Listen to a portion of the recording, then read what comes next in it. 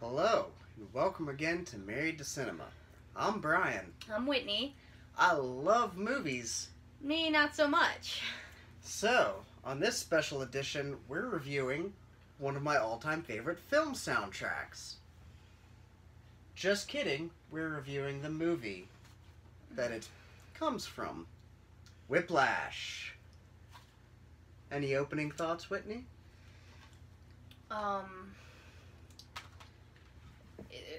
A lot of jazz. There's a lot of jazz. If you don't like jazz, just know there's a lot of jazz. A lot of jazz. It's centered around jazz. The film tells the story of a young man who's a college freshman named Andrew Naiman, who is this aspiring jazz drummer.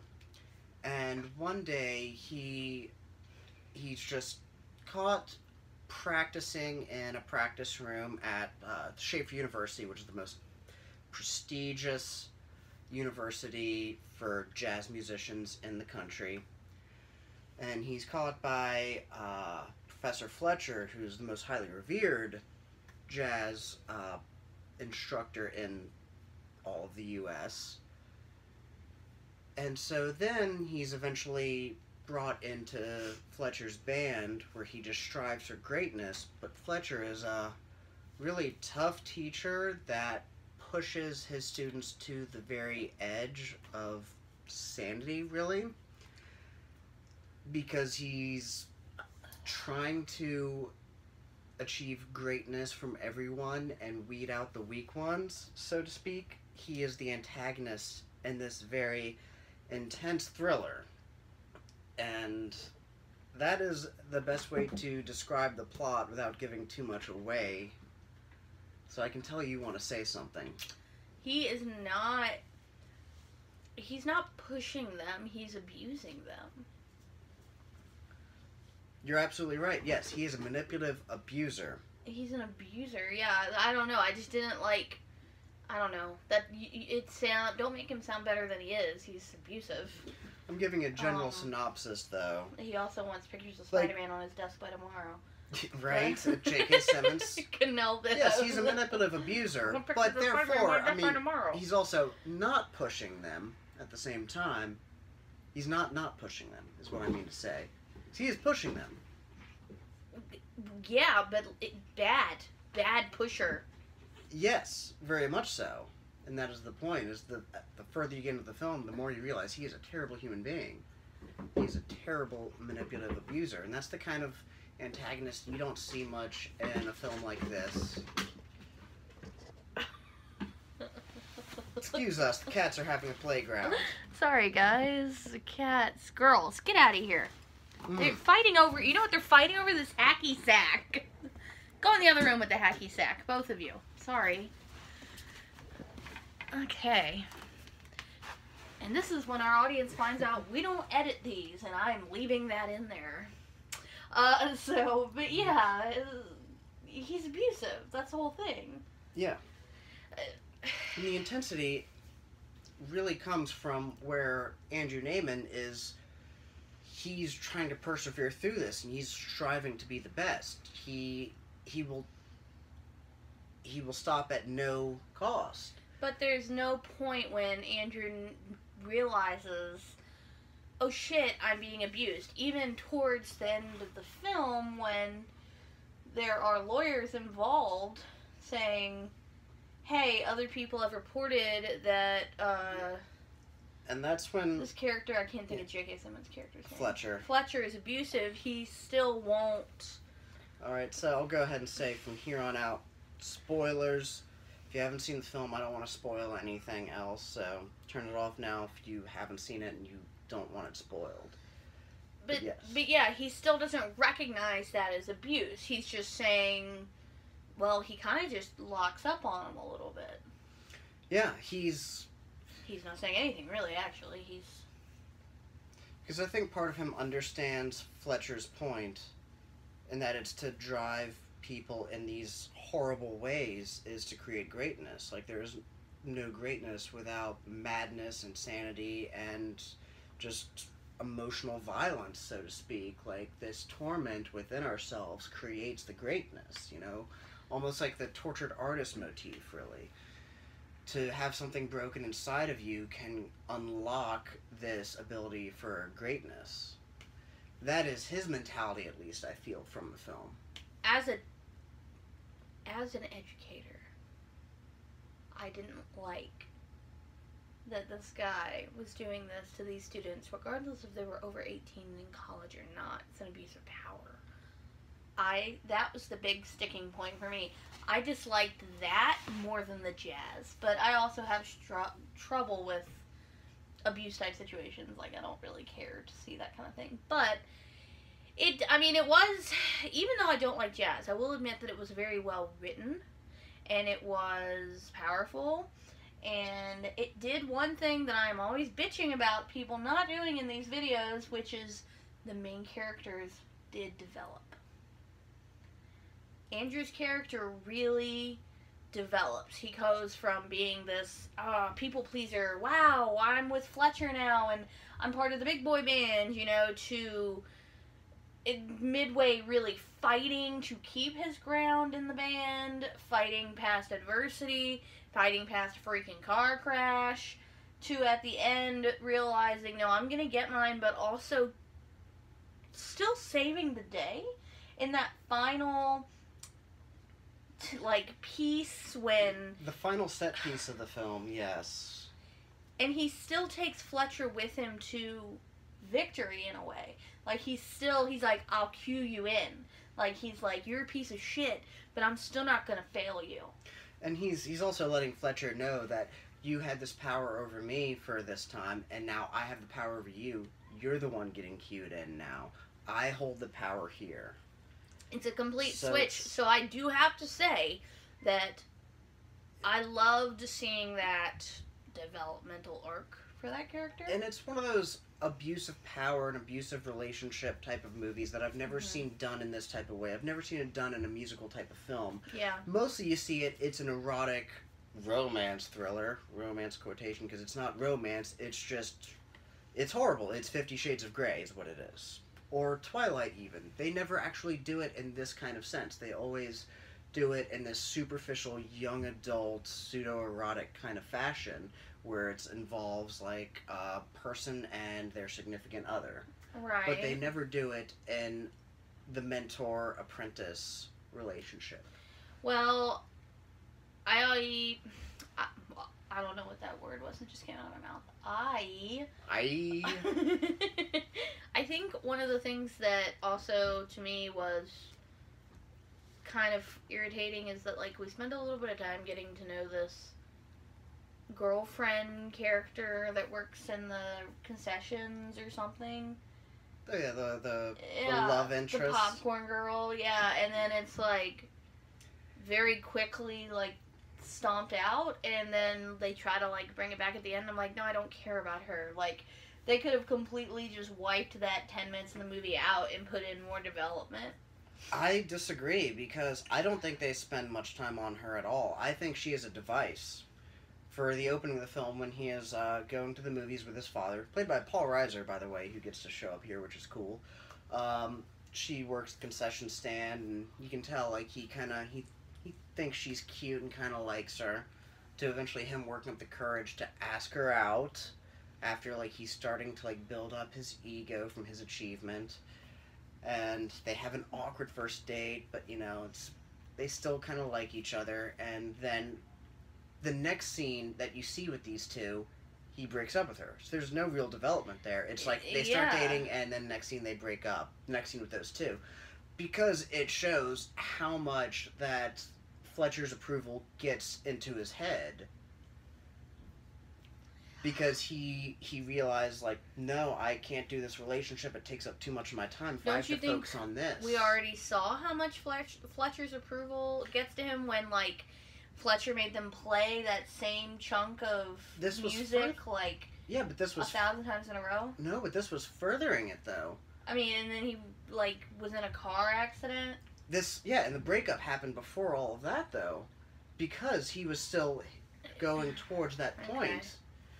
Okay, I mean, I see what you're saying, but I'm just saying, like, it was pretty obvious that Fletcher had way too much influence. And Andrew is selfish in his own goals. He is trying to achieve his dream. He wants Fletcher's approval. So he gets this new relationship, and then he's just like, no, I can't do it. I don't think it's right. I'll just neglect you. We'll end up hating each other, because he is working. He is constantly playing the drums and practicing to his own aggression and detriment, really. And that's why I think that the relationship, it's in there just enough to be crucial to show more of his descent into his own chaos. And that's why at the end of the film, after he's kind of given up his dream, he gets another chance at a gig with Fletcher. Now, the audience should know that something is going to happen here. But as we're watching it unfold, we don't exactly know what's going to happen necessarily. He gives her a call, and she goes, yeah, maybe I'll bring my boyfriend. And that's the whole turning point. Like, he calls her because he's like, oh, I was an ass, maybe I can double back on that. But then what I like about the film is it's not like, she's not like, oh, yeah, absolutely. She's like, oh, yeah, maybe I'll bring my boyfriend. Because she's moved on. She's a sensible human who isn't driven to this brink of obsessiveness. I just didn't think we needed her, though. Like, your points all make sense, yeah, but it's a plot point. It's not essential to the film. She could have just not been there. Yeah, it's not essential to the film, but it further hammers a point to the film and this character's obsessiveness. I guess. It has its purpose. I'm also glad that Fletcher didn't get a redemption arc. Because for a second, I thought he was going to get one. And I was like, no, he's abusive. He doesn't deserve a redemption arc. We don't abuse people, period. He didn't deserve it, and he didn't get it. But you think he's going to get it for a second. But he's evil. And that's one of my favorite things about this film is J.K. Simmons' performance as Fletcher.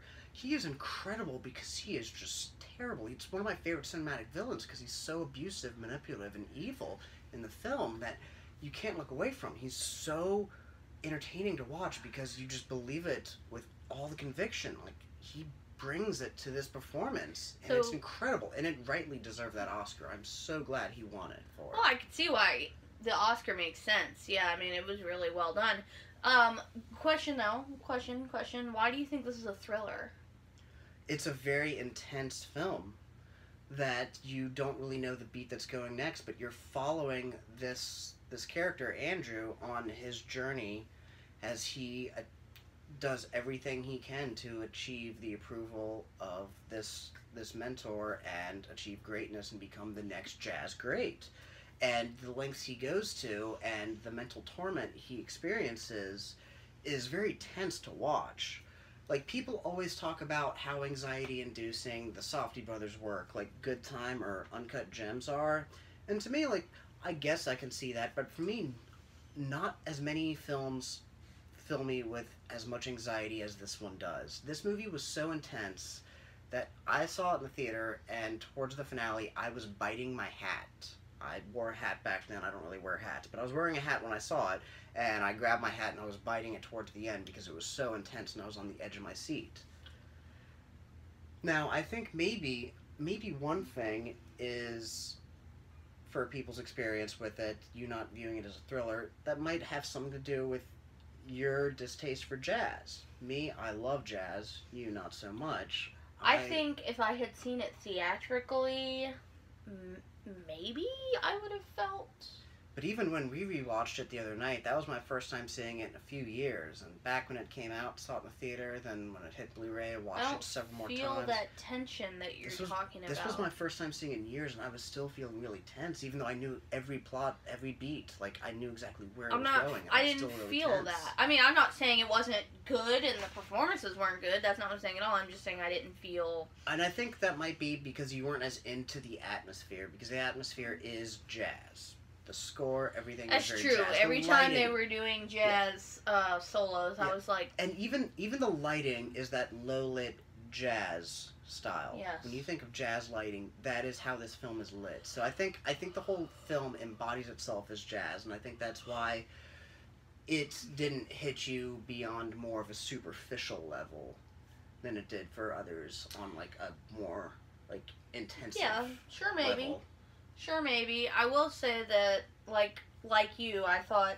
First of all, I don't know that I've seen J.K. Simmons in any role but Spider-Man. in when he's the newspaper guy from Spider-Man. Did you see Juno? No. You didn't see Juno? Okay. You've probably he's a great character actor. He's done a lot. Swear, I He's don't so think much. So, So to me, I will say his performance was gripping, but I also wanted to kick the shit out of him. He's like Christoph Waltz as Hans Landa in Inglourious Bastards, where they're so good in that role, and you can't take your eyes off them, and you want to see more, but at the same time, you hate their character so much. And to me, that is compelling and creates a great cinematic That's villain. the only part of the movie that was tense for me. Every time he entered the room, I was like, oh God, please let a light fall from the ceiling and crush him, or like, please let him trip and roll down the stairs. Like, every time he came on, I immediately wished for his demise. But that's the only part that was tense for me. You got really tensed up with, like, these solos and stuff, and I was just like... I get so into those. I love the soundtrack. Like, this is one of my favorite soundtracks. I go back to it a lot because it's so entertaining, and the musicianship is great. Like, Miles Teller's, for his role as Andrew Neiman, he studied jazz drumming a bit, but he never mastered it. That's why, like, you rarely see him actually play the drums. It's mostly insert shots during, like, the really complicated stuff because they used inserts, but he still got, like, groundwork understanding of them. But the idea is because Damien Chazelle, writer-director, who would later go on to make La La Land and be like a huge deal, he was originally a jazz drummer. And so this film is a very personal film to him, kind of inspired by his journey as a jazz drummer, and that's why he made this. In fact, I believe like he made it as a short with Johnny Simmons in the Miles Teller role and J.K. Simmons playing his role. And because Jason Reitman, the filmmaker who made Juno, actually urged him to do this, and that helped him gain the funding to make it into a feature film. So it was a very personal thriller to Chazelle, where he was making a film that was inspired by his own life and his journey as a jazz drummer. Even though I don't know the full story there, but I mean he eventually became this like huge deal filmmaker who's making all these big movies now. But it's interesting to look at that because this was his breakthrough. Before this, he had like a small black and white indie. Okay, I don't regret watching it. I'll tell you that. What would you rate it? This one for me, like it always gets me on the edge of my seat, and I love the music, and even Miles Teller puts on a good performance in it, and I don't typically care for him. This is one that I absolutely love. I go back to it a lot. One of my favorite films of 2014, which is one of my favorite years for a film. Probably my favorite of the 2000s, honestly. But I give this movie a 9.5. I think it's excellent. There's very little wrong I see about it, but I just think it's such a tight, good thriller where there's not a moment wasted. Even the Thanksgiving dinner scene is tense and great. Okay. I gotta give it like a 5. Split it right down the middle because I'm gonna tell you what, I'm never gonna watch this again. I'm never gonna watch this again unless you are like, babe, will you please watch this with me? Like, I'm never gonna put that on purpose. I'm never gonna scroll through TV and see that on and say, oh, I'll put this on for a while. Like, it's not my kind of film, but that doesn't make it bad. I'm just telling you, it's squarely in the middle for me. It had its merits. Didn't really care for it though. It was okay. I love you. I'm sorry. I just hurt your heart, didn't It's I? alright. It's just like 5 is a negative review. Like to get like okay, it's usually like a 6 that someone should give a film. Is when they're like, it's okay. Okay. That's my philosophy, at least with film. I'm sorry. Well, that's all right. I mean, everybody has their own opinion. Like, you know what? You pick these more intense, like emotionally demanding films. I feel like my films are like, oh, white chicks, like. Which, or hey, cancer, we're dying. Which you were like, that was, whatever. Go watch the review of My Sister's Keeper. Oh man, but what a weird movie. Why don't you pull from the bag and you can see what torture device I have for you next? Hold the bag and let's see. Because you hate it. I hate it. I'm capable of liking the same movies. He hates that. I hate it. Well, 5 for Whiplash. This bro, pick one up. Academy Award nominated film. The Wedding Singer. Oh, yay! I like The Wedding Singer. That'll be fun. That's a good movie. It is a good movie. Yeah, so I am looking forward to that, actually. Someone please kill me. Yes, I can't wait to watch Oh, it. I know every line to that song. I have that soundtrack. I love that movie. We're gonna and watch The Wedding Singer with my boyfriend in it. Also, I'll watch it with my Howard boyfriend. Ratner. Freaking love Adam Sandler, y'all. Alright, so. Yes, be sure to like and subscribe to Married Cinema and check out our other videos here and show our friends some love. My buddy Jay and all our projects on Jay vs. Horror. We just did a video on underrated films you can stream for free on Tubi. If you're a horror buff, definitely check that out. We each picked some really great ones. And Whitney works with Jay's wife. Regina and Amy and Kelly and I have Girls Love Horror. We'll be dropping another video tomorrow, and I'm going to be talking about Cube. So if you like to hear me bash Another things, favorite of mine. check us out. Like and subscribe. The Girls Love Horror channel. Girls Love Horror 2. Yes, Girls Love Horror 2. And just share us to your friends. Help us get more followers. Yep, stay a community. Yeah. We love you all, and love us back. Gigi loves you. Yes. And thanks, guys.